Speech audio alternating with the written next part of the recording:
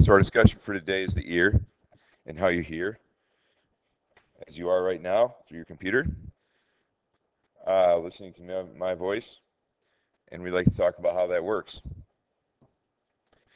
The last time we met, we talked about the eye. So we have our slide here. I gave you this diagram yesterday or recently, and I'd like to go through the parts of it. First of all, the anatomy of the ear. Number one we have is called the pinna.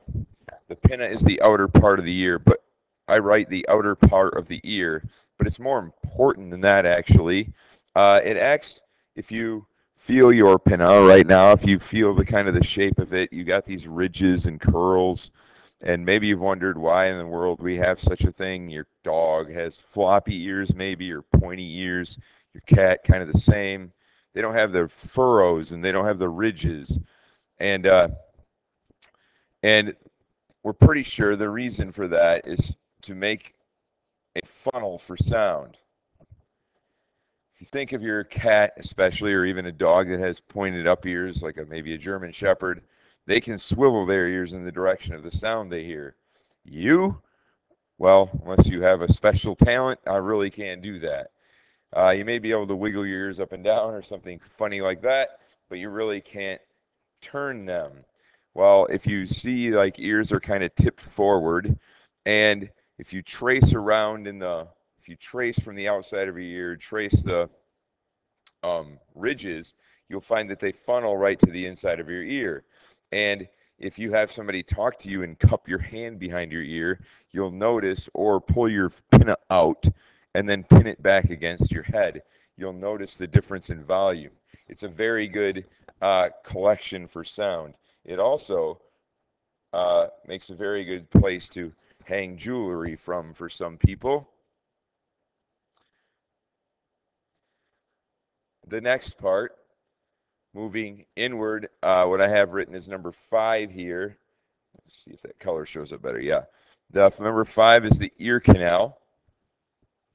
The ear canal is like the tube of the funnel, funneling sound into the inner part of your ear. So if you're thinking of the pinna and the ear canal together as a funnel, uh, that's what you have. Now what you have in the ear canal is a yellow substance known as earwax, and you've lived with earwax your whole life. Uh, you may clean out your ears periodically, hopefully, because that wax will build up, and if it builds up enough, it could clog your ear canal. So you need to clean out the wax periodically. We're not exactly sure why earwax exists. We think maybe it's catching stuff that falls into your ear, um, but we're not exactly sure. It's made from modified sweat glands. So, and they produce obviously this fatty substance, which we call wax. It is yellowish. Interestingly, different races of people have different kinds of earwax, but for like different textures of earwax, I guess, dry and crumbly versus moist uh, and kind of like yellowy. Anyway, earwax can build up in here, and you probably go out and buy Q-tips to clean that out, and that's really kind of a bad idea. The thing with a Q-tip is a Q-tip is pretty much the exact same size as the ear canal. So as you shove the Q-tip back into your ear, you pack a little bit of wax back here against your eardrum, a little bit at a time, a little bit at a time. And what you could end up doing is making like a wax rock that that is against your eardrum here that prevents sound from getting through. My brother had this. Interestingly, we went to the ear doctor together. He was having a hard time hearing, and I had tubes stuck in my ears. They weren't coming out. And I still remember him getting them putting some solution in his ear and then rinsing it out, and this giant rock of wax kind of fell out of his ear. It was like hard as a rock. They like picked it out of his ear, and he instantly could hear better. So you might ask, what do I clean my ear canal with? Because that's what he asked. He's like, well, how do I clean out my ears? I'm not supposed to use a Q-tip. And they're like, well, you take a little hydrogen peroxide, and you can try this at home. Take a little hydrogen peroxide and dump it in your ear canal, and it makes a very interesting sound. And then after a little while, you take like one of those baby nose sucker things, and you suck out your earwax, and you've cleaned out your ear disc very nicely. Uh, Number 6 here then, already the aforementioned eardrum. Eardrum is like a very thin, very thin membrane, uh, kind of like a skin that covers the opening to the ear canal, that covers the end opening to the ear canal, the end of the funnel, if you will. And as sound hits it, the eardrum vibrates. And it's possible to, and that's really pretty much all it does as far as we can tell, is that when the sound hits it, it vibrates. And it's because it's such a thin membrane, it can be burst, it can break, it can crack. And so if it bursts, if you think about hitting a drum, if you put a hole in that drum, it doesn't vibrate as well. Same thing with popping your eardrum. It's possible to pop it, and but it also will heal. Sometimes they have to do surgery, maybe stitch it up a little bit to help it to heal. The main reason you pop your eardrum, if you don't stick something into your ear, which doesn't sound like a good idea anyway, is differences in pressure, which we'll cover in a second. But anyway, so as sound waves travel in, they make the eardrum vibrate. And again, a brief little segue into sound waves. Remember that when we talked about light, light travels in waves, sound travels in waves. And we measure wavelength. We also call that frequency when we talk about sound. And it also refers to pitch when we talk about sound. So, la is a high-pitched noise, which means it has a high frequency. There are many waves passing in a second, whereas la is a low pitch, which means you have few waves, a lower frequency, fewer waves passing at the same at a point.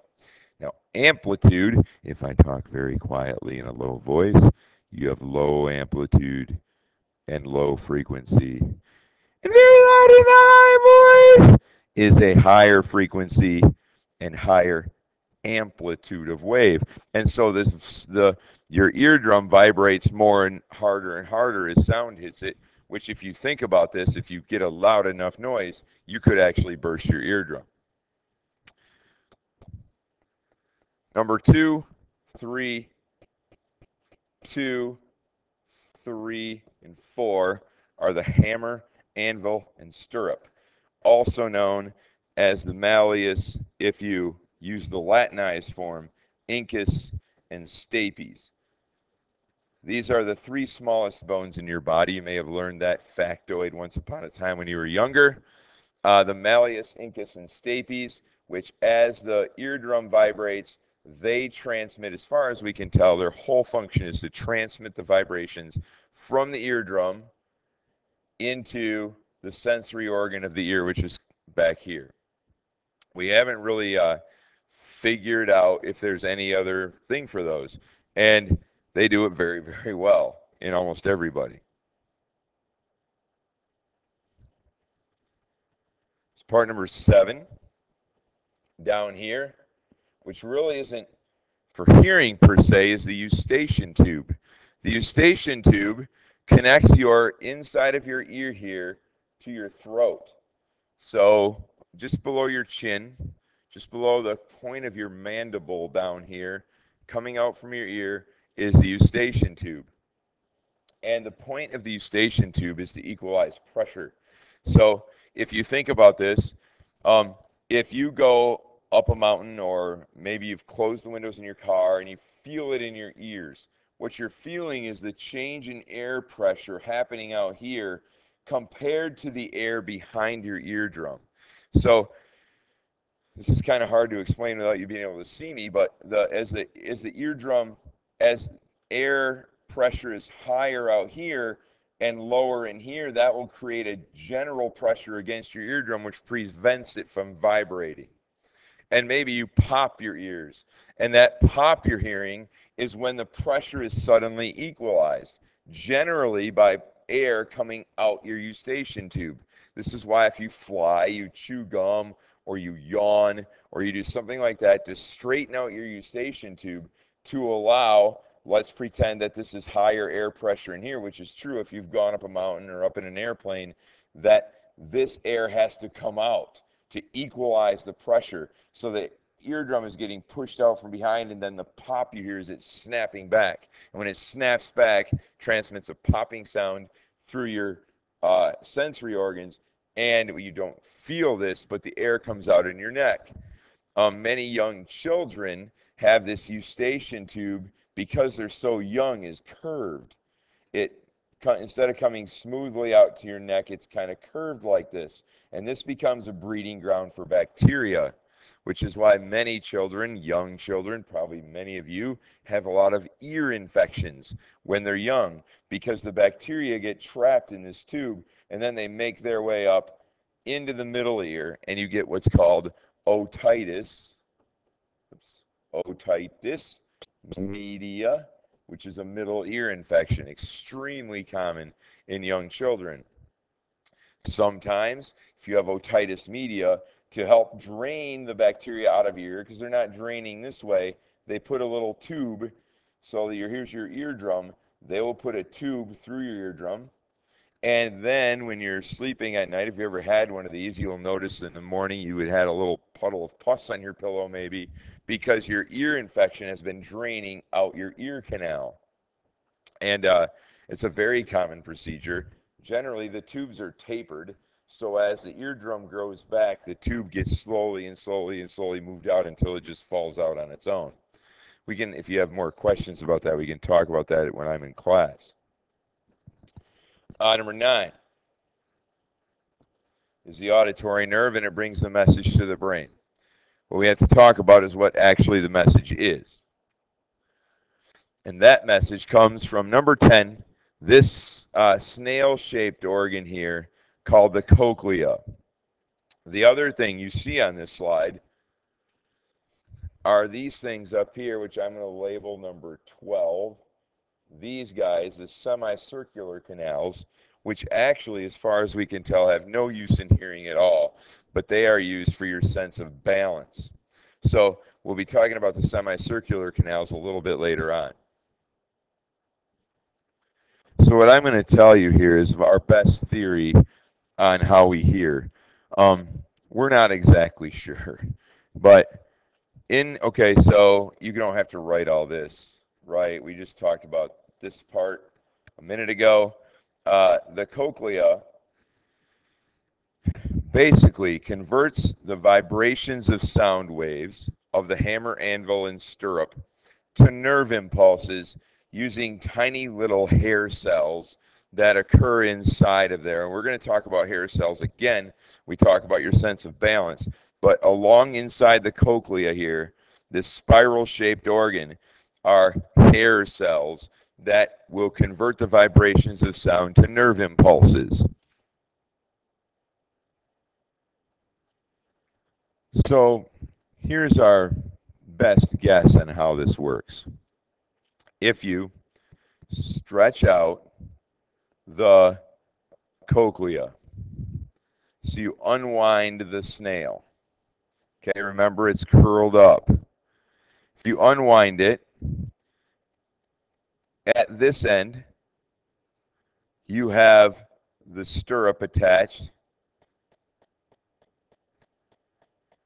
And then you have this like middle part. And then at this end is the other side of the cochlea. And let me just go back a slide to show you this. This is called the round window right here. So you have the oval window here where the stirrup is attached, and the round window at the other end. So what I've done is I've unwound the snail shape thing. All along the middle of this, so this is the upper part here, and this is the lower part. So over here, we have the upper part and the lower part, and this is what's in the middle. So you see that along in the middle is something called the organ of Corti. And what we think happens is as the stirrup bangs on the oval window, it sets up waves. What's in here is a liquid. Let's call it water. It's probably not water, but as a liquid, and as you hit one side of the liquid, it sloshes, and it sloshes. Its vibrations happen in a certain rhythm, right? Like if you took your water bottle, you can squeeze it in a certain rhythm and set up vibrations. And what happens is those vibrations of liquid move these hair cells. They move these hair cells here in the organ of Corti. Those hair cells vibrate on the tectorial membrane, and those hair cells are connected to the auditory nerve. So the auditory nerve takes the messages from the hair cell. As the hair cells are vibrated, that depolarizes them, sending a message down the auditory nerve. And so, in hearing, what we think happens is you take la, when I make the sound, these are taking the organ of Corti, apologize. Shoot. The organ of Corti, let me go back a minute to it.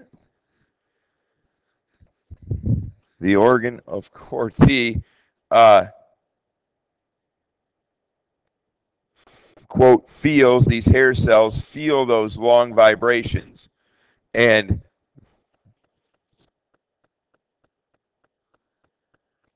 those hair cells vibrate along with, so if you have a, struggling here, you have a, they'll vibrate slowly on a soft sound.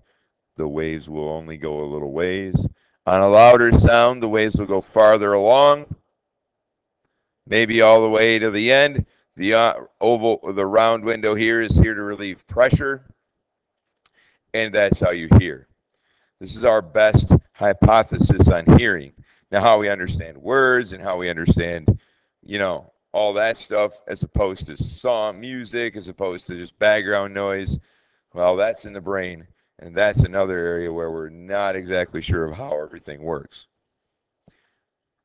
But that, overall, is the ear.